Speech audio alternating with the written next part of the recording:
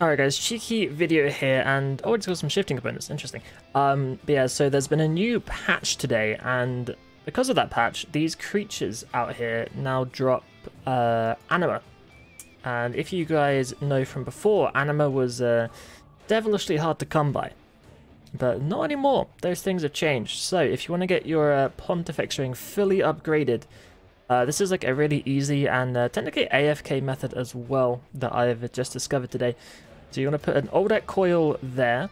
You don't want a cannon, because if you have a cannon and put it there, it'll reach the mage guy and he'll screw you up.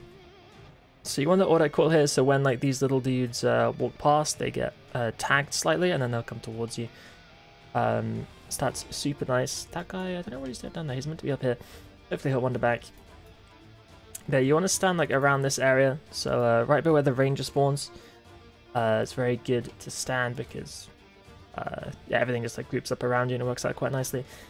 For gear wise, just like an overload, a scythe, or dragon rider lance, anything's fine. I would recommend a vampirism scrimshaw as well. It's not technically necessary, but if you want to do a bit more laid back, then it's probably a good idea. And then other than that, I know you could do like vampirism or penance aura if you really want to. Like, it doesn't hurt that much, but I think it's just a good idea to have some kind of extra healing. And as for item stuff, you want note paper, because they drop alchemist keys. You want a herb bag, because they drop a lot of herbs like irits and qualms. But other than that, you don't really need anything. Just prayer and your cannon, and then you're pretty much good.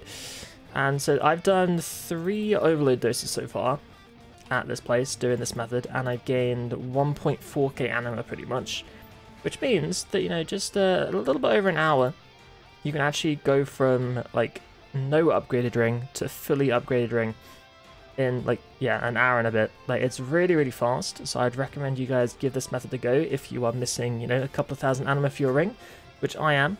Like, I have like 1k or something in the chest, but now I've already got more just by doing this than I have in my chest from like a week of Zerk.